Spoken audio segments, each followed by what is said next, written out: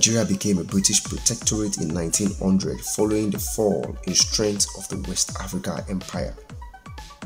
These protectorates are the Northern Protectorate with capital at Lokoja, Kogi State, then to Jeba, Kwara State, later to Zungeru in Niger State, and finally to Kaduna, Kaduna State.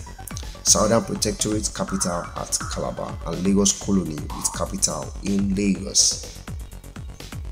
In the Northern Protectorate, the colonial master found it difficult in taxation and administration, which made funding of projects hassy and had to be done by British grants.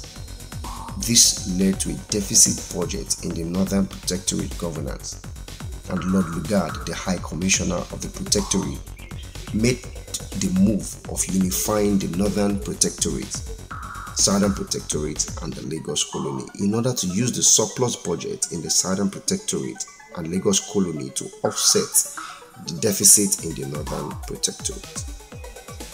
Meanwhile, in 1906, the colony of Lagos and Southern Protectorate was merged to become the colony of Southern Protectorate, and later in 1914, the Southern Nigeria was unified with Northern Nigeria Protectorate to form the single colony of Nigeria.